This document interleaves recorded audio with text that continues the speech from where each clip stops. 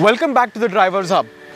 I'm Som Saraf and this is the BMW SDrive 20i. It's not four-wheel drive, but it ensures great driving dynamics and it's very practical. Definitely more practical than a Mercedes GLA. And this is the creme de la creme of the segment which it competes in. However, for a whopping 15 lakhs cheaper, you can get yourself one of these. A Volkswagen Tiguan 4Motion. And that brings up the question, is the price difference really worth it? Welcome to Upshift. My name is Bhavni Baswani.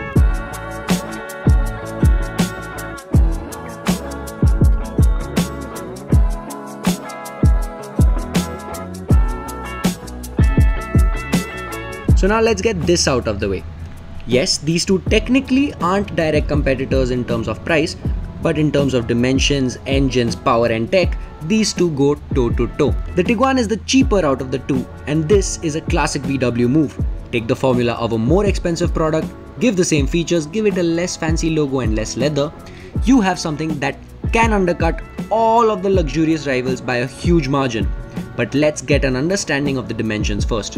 When it comes to dimensions, the Tiguan is bigger than the X1 in every aspect. But you can't deny that the BMW X1 is the more sportier looking one out of the two. And one thing that is a big visual upgrade for me are these amazing looking diamond cut wheels.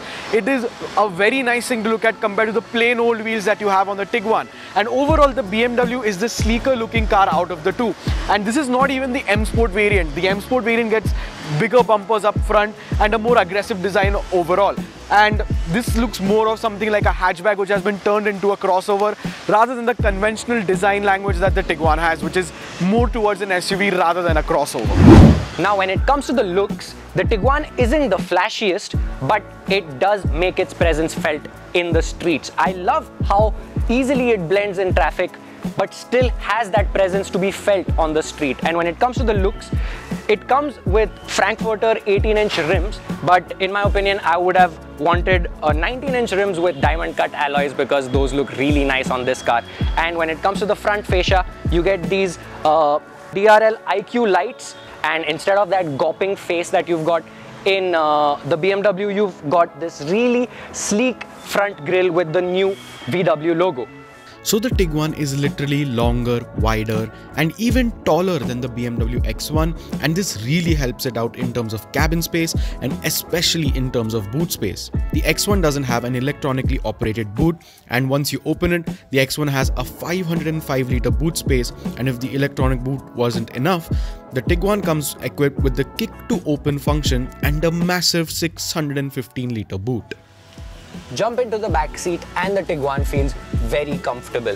You've got, of course, a lot of legroom, a lot of headroom, more than the X1, and you can even recline your seat to the perfect spot in my opinion for long rides. You've got 3-zone climate control, which you can control from right here, a Type-C charging port and a 12-volt charging socket. All in all, the place is beautiful because there's a lot of space and a lot of light in from the panoramic sunroof. There are some scratchy plastics here and there, but hey, I'd rather have space than some leather.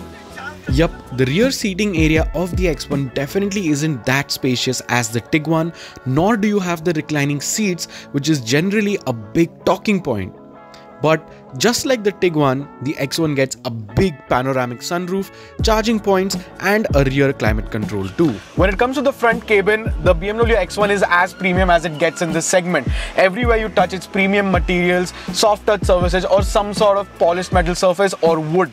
It's a very nice place to be in. You get a big upgrade over the older BMW X1, and since this is a tech edition, you get a 10.25-inch touchscreen which has only, unfortunately, Apple CarPlay. But it definitely is more functional, and you get the iDrive scroller wheel which is very easy to use while driving. Coming to the steering wheel, this is a very old steering wheel. You could probably see this steering wheel in the 2010 era of BMWs, but it is completely passable because you get paddle shifters, you have all of your cruise control functionality and other instrument cluster functionality on the steering wheel, which is a very nice thing to have. Coming to the instrument cluster, well, it's kind of like a digital instrument cluster, but it's not at the same time. The tachometer and speedometer both are analog. They just light up whenever you start the car, but there is a digital screen in the middle and below it, which is a very good feature to have.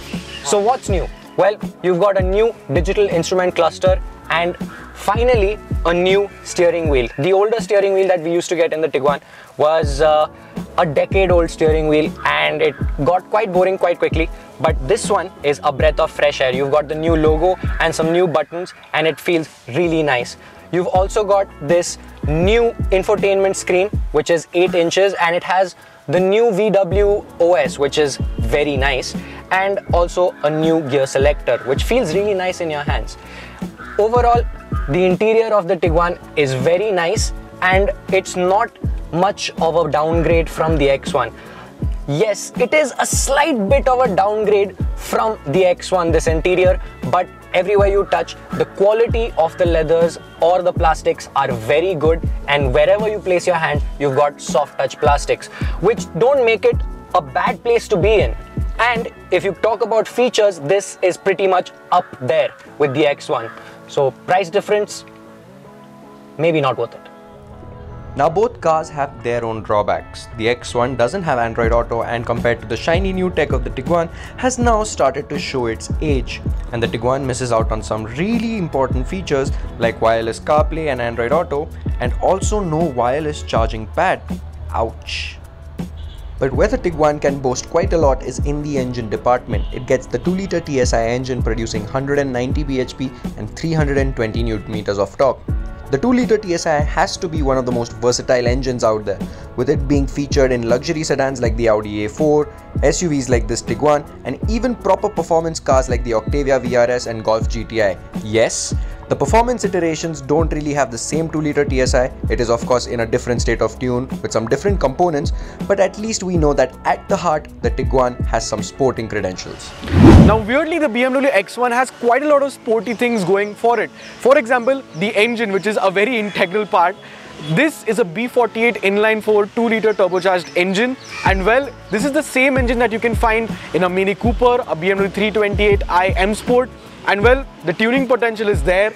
It sounds really good for a family SUV, and that is the most weird thing about this car, because when you actually floor it and if you listen it from the outside, it sounds like a Mini Cooper. That's how cool this thing sounds. It makes 190 horsepower and 280 Newton meters of torque, and well, let's take it out for a spin to see how it drives.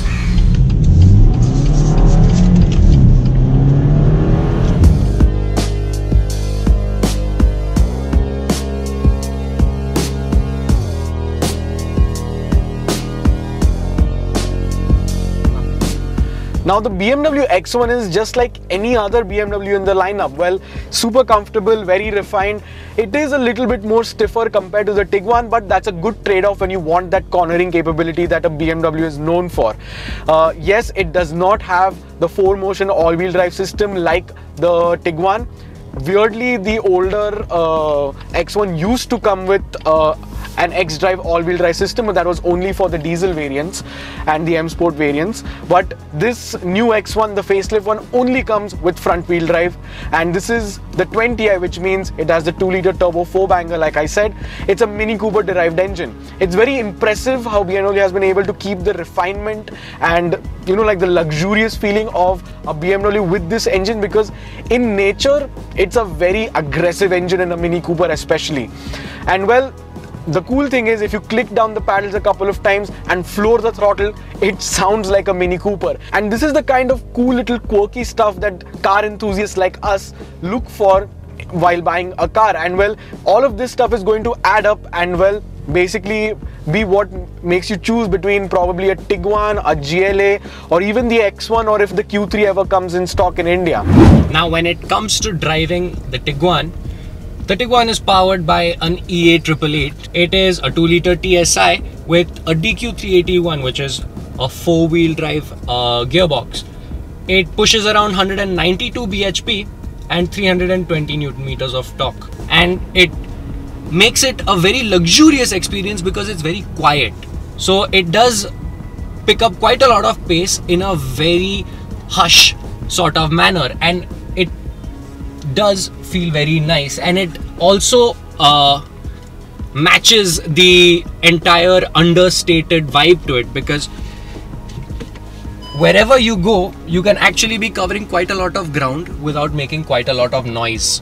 when it comes to the transmission being a four-wheel drive drivetrain, well, it is a nice thing to have, yes, and I'm pretty sure it is a front biased one, so it's not going to be working as a four-wheel drive car most of the time. But when you come to think about it, you're not going to be using it in your day-to-day life, and most of the Tiguans that are going to be sold in India are not going to be having to use the four-wheel drive motion. But it is an SUV and it should have four-wheel drive, because you never know when your SUV might be tested.